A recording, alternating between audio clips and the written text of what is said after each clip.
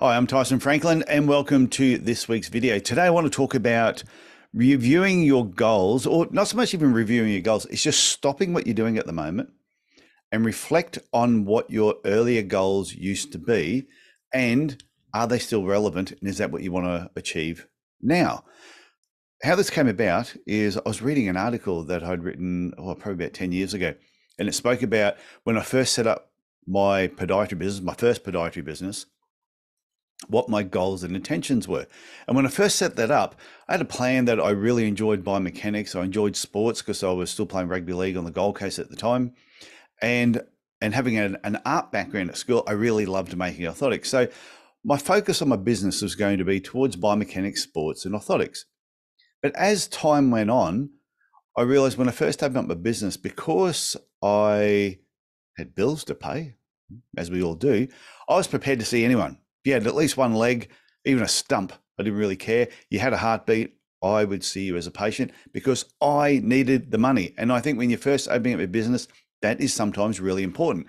So if you've gone down that path, that you had intentions of what you wanted to create, but for some reason you went down a slightly different path because you had bills to pay, at a certain point, I think it's really important to stop and just reset a little bit and look at your business and go, is it where I thought it was going to be or what it was that I originally wanted to set up?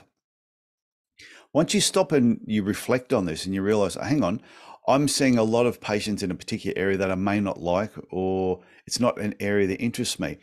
I think it's really important to become aware of this, and you can change it. It's really up to you to make that change. If you want to see more biomechanics, more MSK, you want to do more orthotic therapy, treat sports patients, then you've got to allow room in your diary or in your schedule for those patients to get in.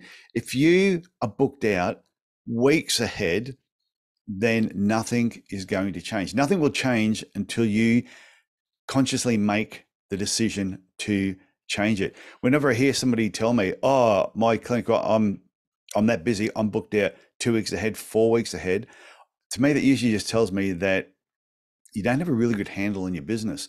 Because if I had a foot problem, say heel pain, that's a common one, and I rang up your clinic on Monday morning, so today's Monday, if I had rung up this morning and said, hurt my heel last week, it hasn't gotten any better, I need to see a podiatrist, can I get in today? And you said, oh, sorry, I can't get in for 4 weeks, then I will be going somewhere else. You may have the best website, you may have the greatest information on there, you may be the best clinic in your area, but if I cannot get in to see you, I'm going to go to a competitor.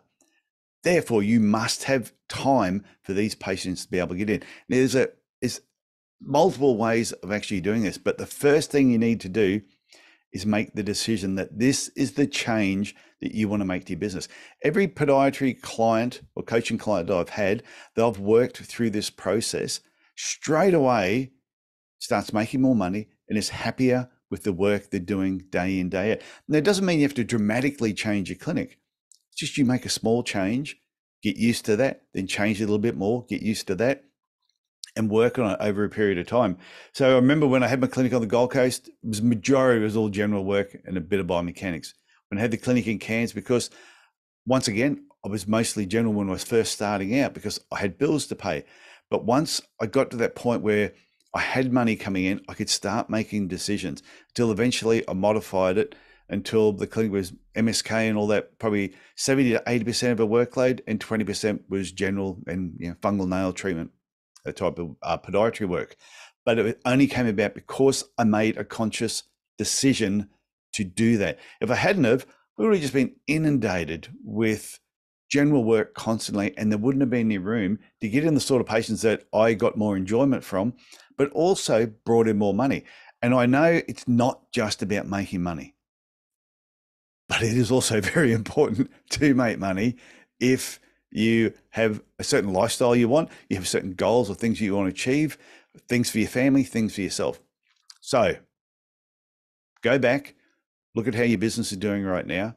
Think back to what it is that you originally wanted. If your clinic looks exactly how you thought it would and you're really happy with it, do not change a thing. I think there's nothing better than being a happy podiatrist.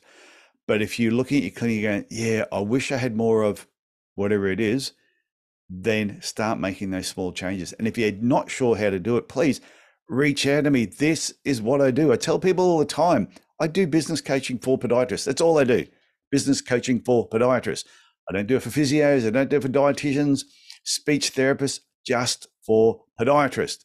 So if you need someone to give you a hand with all this, reach out to me. Send me an email, tf@tysonfranklin.com, or you can send me an email to tyson@podiatrylegends.com. That's the other website you should be checking out on a regular basis. And if you're enjoying these videos, please click the subscribe button so you don't miss any when they come out. And yeah, and also check out, it's on that side, the Podiatry Legends podcast if you haven't checked an episode lately. I look forward to talking to you again next week. Actually, I might shoot another video and do one this week. Okay, talk to you later. Bye.